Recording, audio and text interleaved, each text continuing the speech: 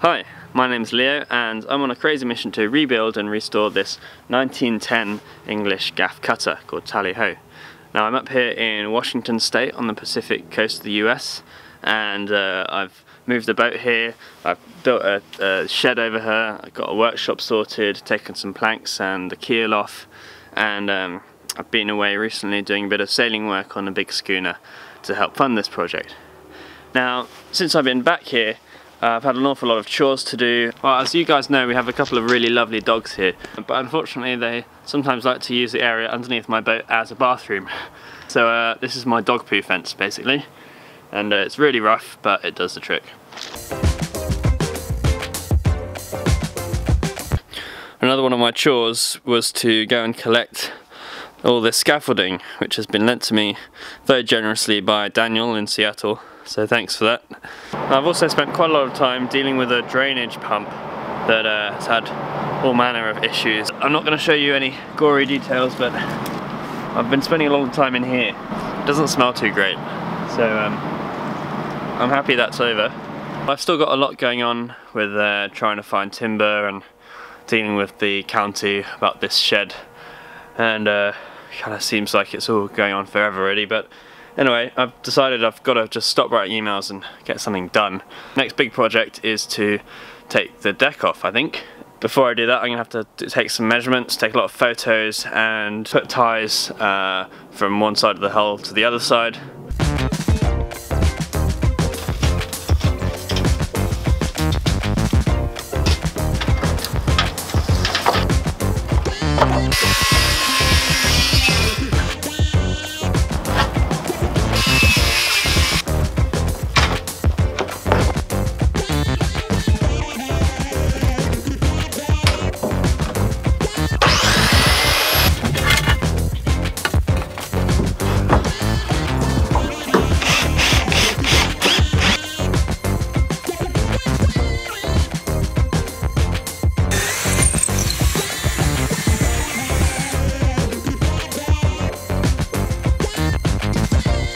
Now I've put in these supporting beams, and they tie in the two sides of the hull together, and what that's going to do is when I take the deck off, it's going to stop the sides of the hull from sagging away from each other and deforming the shape of the boat. So a lot of people have asked me how I ended up in such a nice workshop in such an amazing space with all these tools, and I figured I'd better tell the story. When I first came to see Tally Ho, she was in Oregon, and I flew into Seattle and I met up with some family friends of mine. Now Raoul came down and saw the boat with me in Oregon, and then he showed me around Port Townsend, which is where I was hoping to take the boat. I was looking at yards and trying to figure out the cheapest and most practical place to put Tally Ho. And then Raoul and Darlene suggested that I just do the project on their land. This is their workshop that they built years ago, and it was used for many projects, but in the recent years it's just become really a place for storage. They were really happy for someone to come along and turn it back into a working workshop. I'm massively grateful for them. I mean, anyone who owns tools knows what a big deal it is to let someone else use your tools with free rein, and they really have let me just do what I want in here. You'll probably meet them in subsequent videos, but they live in their own house. I try not to poke my camera in their faces too much. So thanks Raoul and Darlene. Tally Ho couldn't happen without you. Alright, well I've got a visitor coming. She's coming from Bristol, which is where I'm from, and I've known her from there for a long time. She's never been to America, so she's going to come and stay with me for a while, help out around and on the boat a bit. I'm going to go pick her up from the airport. Hopefully she's not too shocked by this weather, because it's just getting really cold now. I just picked Checker up. Hi. I don't like this camera business.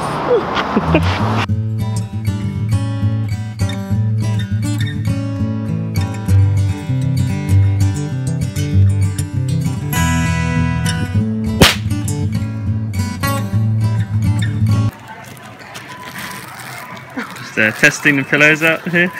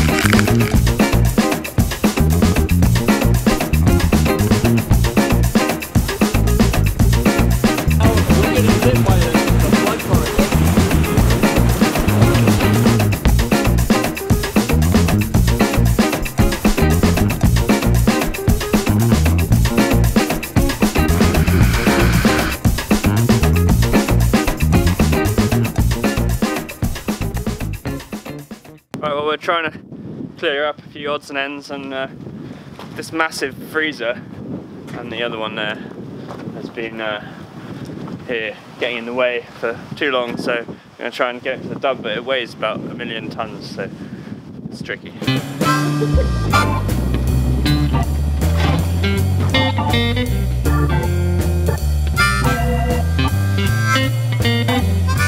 What are you doing? Huh? What are you doing? Hiding from the camera. Right, well, we've just dumped some fridges at Around Again, which is a sort of second-hand recycling centre. They've got some amazing stuff here for really cheap, so we're going to have a look around. I think there's nothing they don't have here.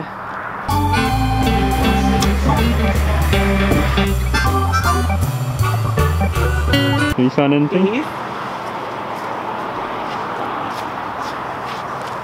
They don't fit me. Maybe you should try them on. That is like the most stylish thing I've ever had on my foot. We have to do them up. That'll be alright. We have to do. Jesus. Am I elegant? Elegant like a hippopotamus. Are they a bit big for you, these ones? Yeah, they're like 4 sizes too big for me.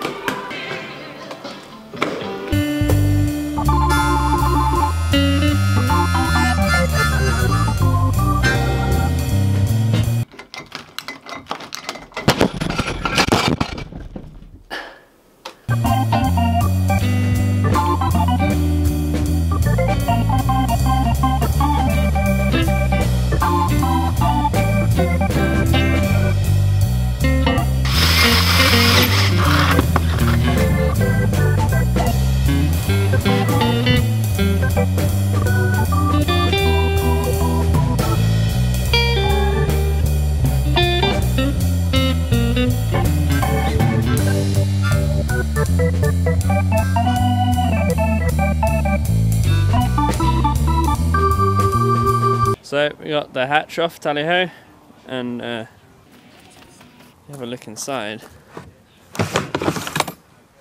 Hello. Hi. Is it comfortable in there? Yeah, cozy.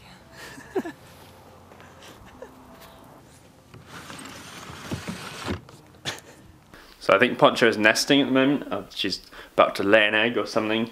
She's very aggressive.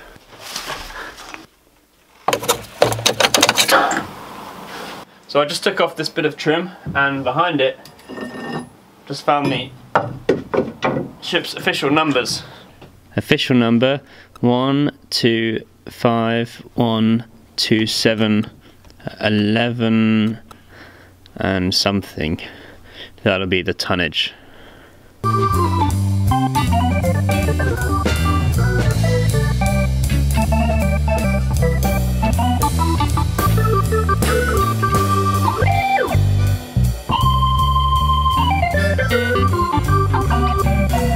So all I've done here is made a 3-part purchase with a double block on the top and a single on the piece I'm moving, and a piece of line going through them, and I've put a brace right up to the peak of the shed here, make sure it's got enough downward support, and I mean, this hatch isn't that heavy anyway, but it just makes a really easy way of moving heavy objects. The bigger hatch is a lot heavier.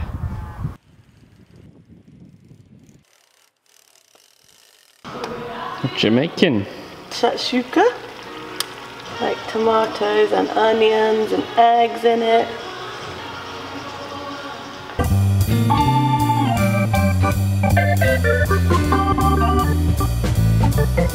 So I'm trying to get the windlass off the deck, and I've got all the nuts off the bottom, and I've tried jacking it up and hammering it, and it's not shifting at all, so I think I'm going to have to split out the big backing pad down here and see if that will loosen it up a bit.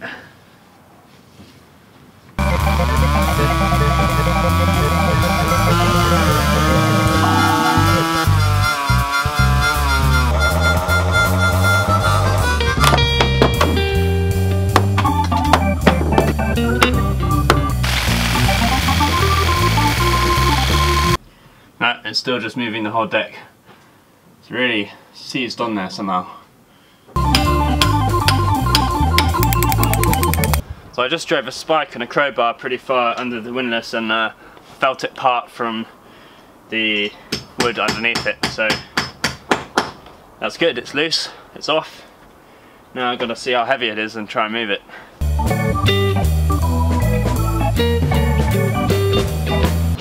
Well, that is definitely too heavy for me to lift. I'm not going to make Checker lift it with me. We'll leave that for now. Got someone coming around tomorrow, and hopefully he'll be able to give me a hand lifting it up. What are you doing? Knocking these little plug things out.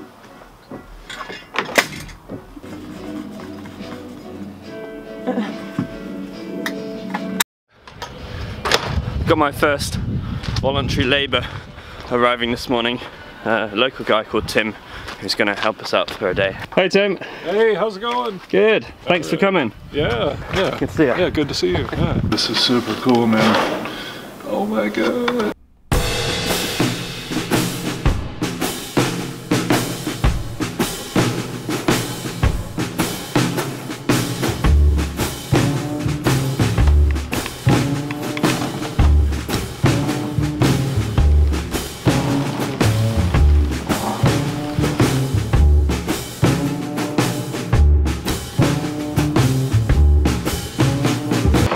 How's it going there, Tim?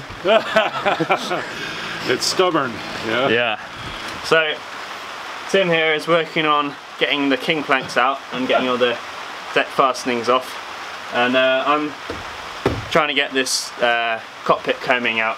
So I've got most of the fastenings off and just starting to jack it up now and try and get it all out in one piece.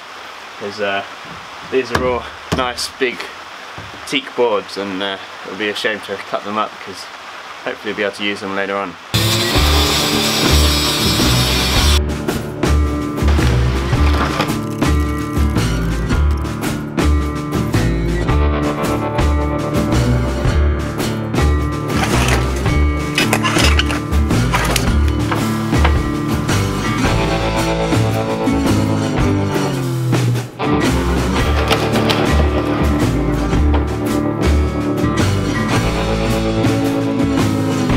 So we're making some progress, and Tim's been taking off the king planks here, which is great, and it's just about to get the Samson post out of the bow.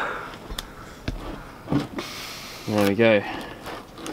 Look at that, coming right out. Nice job, man.